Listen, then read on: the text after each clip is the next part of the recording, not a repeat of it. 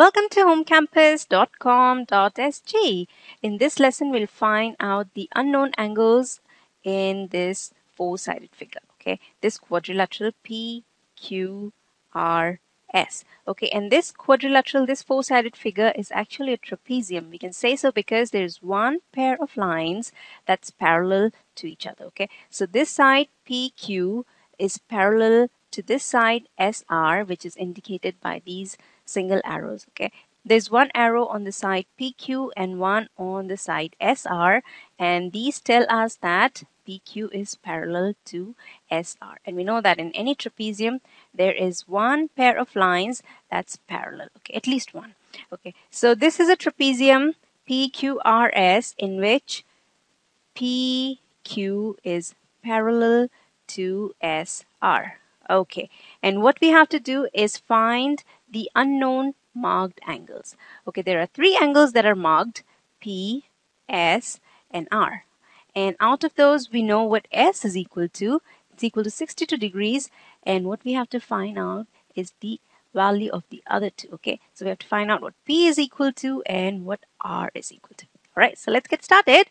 Let's see. If PQ is parallel to SR, then angle P plus angle S must be equal to 180 degrees, right? We know that because the sum of angles between a pair of parallel lines is equal to 180 degrees. So angle P plus angle S is equal to 180 degrees, right? So angle P is therefore equal to 180 degrees minus 62 degrees, right? 62 because angle S is equal to 62 degrees. It's given to us, right? So then angle P is equal to what? Well, quite simple. Angle P is equal to, let's see what, 118 degrees, right? So angle P is equal to 118 degrees. That was simple, wasn't it? All right, so that's done. Now how about R? Well, R seems a little tricky. Let's see.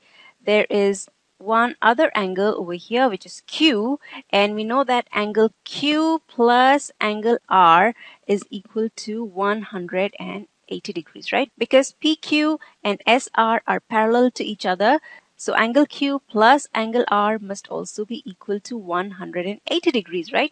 The sum of angles between two parallel lines is 180 degrees. So P plus S is 180 and Q plus R is also 180. But we don't know what Q is equal to. Well, let's see. Is there a way to find out what Q is equal to? No, I don't think so. With the information that we've got here, I don't think we can find out what Q is equal to. So then we can't find out what R is equal to either. So I guess we cannot find with the information that we have what the value of R could be. So if such a question comes on your test, you simply write down that with the data that's available to you, you cannot find out what the value of R is. Okay, you have insufficient data here. All right, so I guess we cannot find out what R is equal to, but maybe this was supposed to be a trick question.